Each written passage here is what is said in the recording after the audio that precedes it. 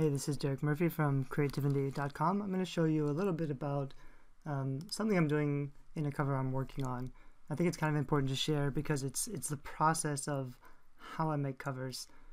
Because some people have been asking me recently, or they ask for feedback on Facebook or something, and they say like, you know, what do you think of my cover? And I say things like, it's not blended well together, or the colors need more something. Anyway, I'm just going to show you a few variations of kind of my process so you can see how things work out. So this was something that I had been working on for a while. This was just one of the rough draft samples.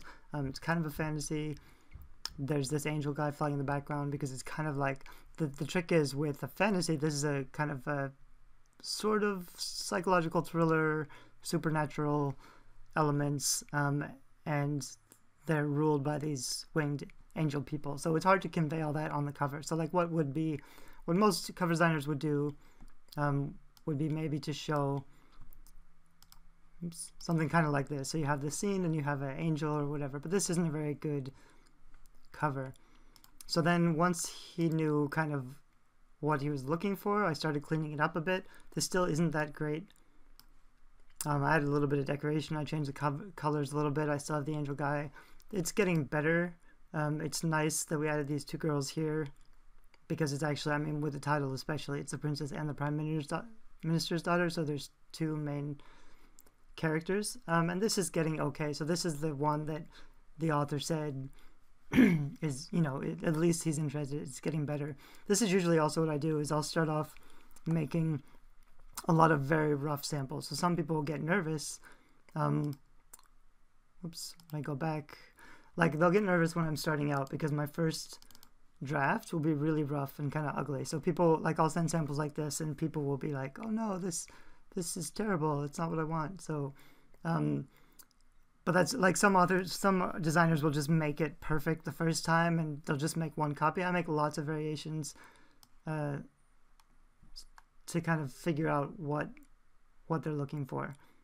So I tried some different things.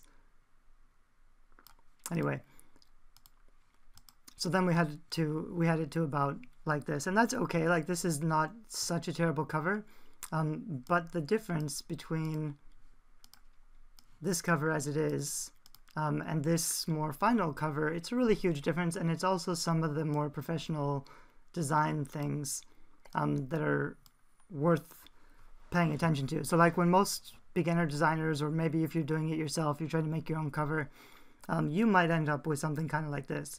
And there are a lot of problems with this cover. So for example, like the decoration is okay, but it's not very clear. This angel guy looks really weird. This is something that's like, it's technically correct. It's informing the readers that that it's an angel something, that there's a flying angel guy, but it's trying too hard to communicate the details, and the details don't matter as much as the mood and the like how beautiful it is or how it makes you feel. And this is kind of also giving too much away. So when I see covers like this, people ask, you know, what should I do with it? One of the main things is just if you just put a bunch of pictures and Photoshop them together, it's just not going to look natural. It's not going to look very good. So you need to add some layers where you blend everything together and you change the colors so it looks like it's more part of one scene. So I changed the colors a little bit in this, but then also I changed the sky, so I changed the lighting a lot. So with the sky, the light comes down and it covers part of the city, and the light kind of goes over here. A lot of especially urban fantasy covers do a lot of fancy things with light and color. I like, my covers are a little more subtle, so they're not as glowy or shiny or colorful, but I really like very pretty, very subtle, understated covers. So one of the nice things about, like, besides just having the colors fixed, which is basically all I did, I cleaned it up and I changed the colors and the lighting. So just adding the lighting and the colors really makes this scene look more realistic, and just also you really need a lot of contrast. So it's either color contrast or it's light and dark contrast. And the problem with color contrast is if you just throw in all the pictures and you leave the regular colors, then you get a bunch of natural colors that don't really fit well together. With contrasting colors, you want 2 or 3 main colors that work well together. So you need to control which colors are actually showing out. So I've said this before, but the best contrast for colors is always teal and yellow. So even though I didn't use a lot of teal and yellow, the yellow text and the light blue background, it works better because it's only two main colors rather than just a bunch of stuff mixed together. For the decoration, I played around with some different decorations. I ended up just choosing something way down here. I wish I could get rid of this. I'm not really sure how.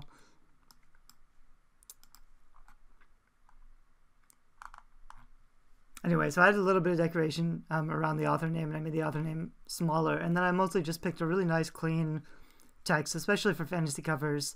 A nice, clean serif font with a lot of spacing is usually the way to go for fantasy.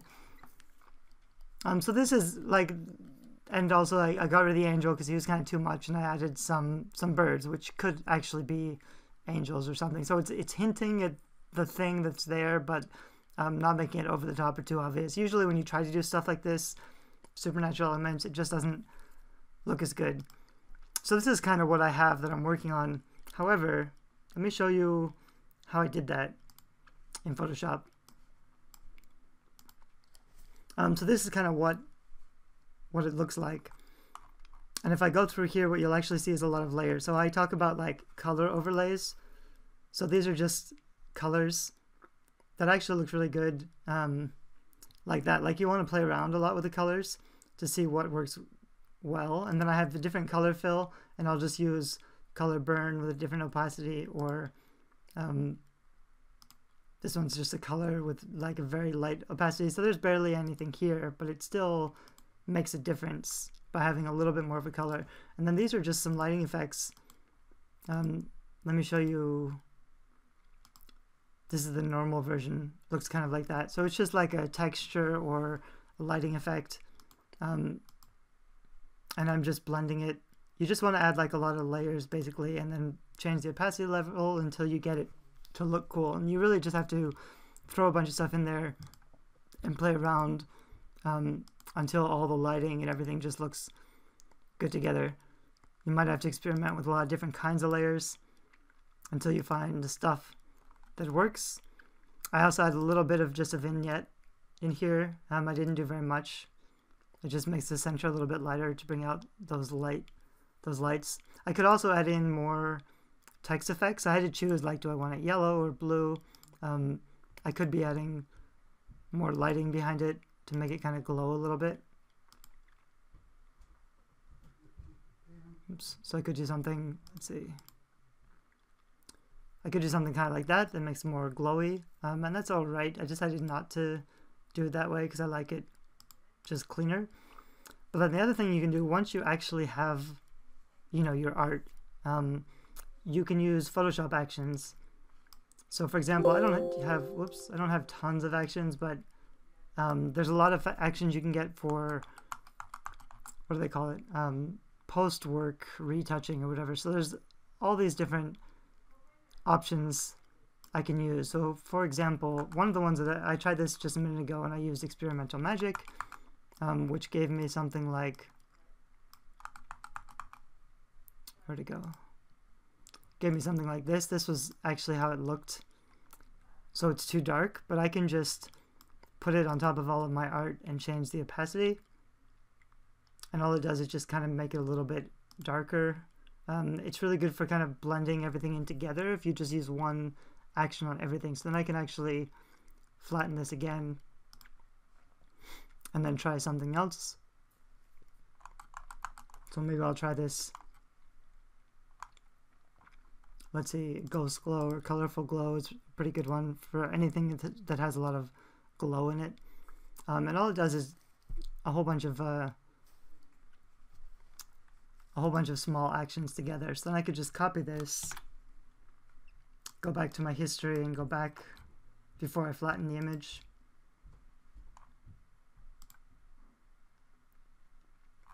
Because I want to make sure I don't lose all of my layers. And then I can just paste a new one of these. So this just has a little bit more glow. It makes it a little bit darker, a little bit more magical. Probably for like a psychological thriller, which this one is, it's probably better to have something like this. So this was, like I showed you, this is basically the final cover. This is already a cover that looks pretty good, but once I add in a few of these layers of actions, you get a lot more contrast, you get a lot more of kind of like a glowy feeling, and that just makes everything look a lot more professional and sharper. Just kind of, it makes it look more like it's one piece of art, which is the thing. You don't want to just have art and then text slapped on front of it. You want it to all to look really good together.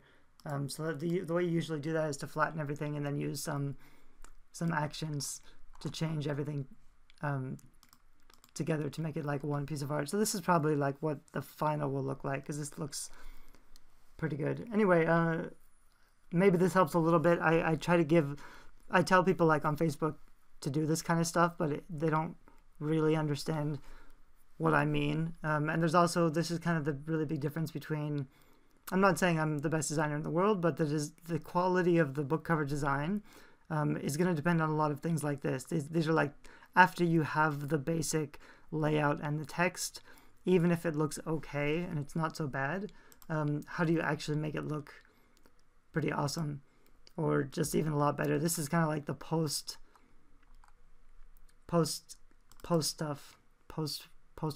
design, I guess. So you can see like the difference between this rough mock-up where I haven't done any of this and then the final stuff. There's just the problem with this kind of cover is even if it's like everything is there, it just doesn't have any emotion, and you really need your fiction cover to communicate emotion. So with the colors and with the glow, this one does a much better job of making you feel something and also communicating the genre. And this, like, if you're not adding the colors or the glow or the lighting, if you're not doing that stuff with your cover's just going to be like, it's not going to make people feel anything. They'll look at it and they'll notice, you know, it's a girl in a dress and it's kind of a fantasy thing, but it won't make them feel anything. You really need to get them to feel that emotion for fiction, because that's part of the branding, that's part of the genre. If people read particular genres to feel a certain emotion. So if your cover can't promise the emotion of that genre that they're looking for, they're not going to know that it's for them. They're not going to want to read it. So even though it seems like this is extra stuff, like this isn't exactly book design, this is just, all I did was change the colors and the lighting and the glow and fix it up a bit. But doing that and also being really good with like knowing how to lay out text, because the other thing that most indie authors or unprofessional designers screw up is that they'll, even if they're really good at the art, because there's a lot of people now who are great artists and they can make really professional art, but they're not so good at the text. So they'll make a really nice cover and they'll screw it up by not using text that fits the genre or that just doesn't really fit the art. That's something that unprofessional designers or DIY like authors will screw up, and that's so important, because even if I had this really good art, if I didn't have the right text or if I didn't have professional text on it, it'd be kind of a giveaway. It'd be just like, it'd make it obvious that it wasn't professionally designed. Anyway, I hope this video helps a little bit. I might put it up on my main cover site to give you a better idea of my design process, in case you want to hire me for something. I'm not taking on a lot of clients for cover design anymore, but I still take on some. Anyway, thanks a lot. Bye-bye.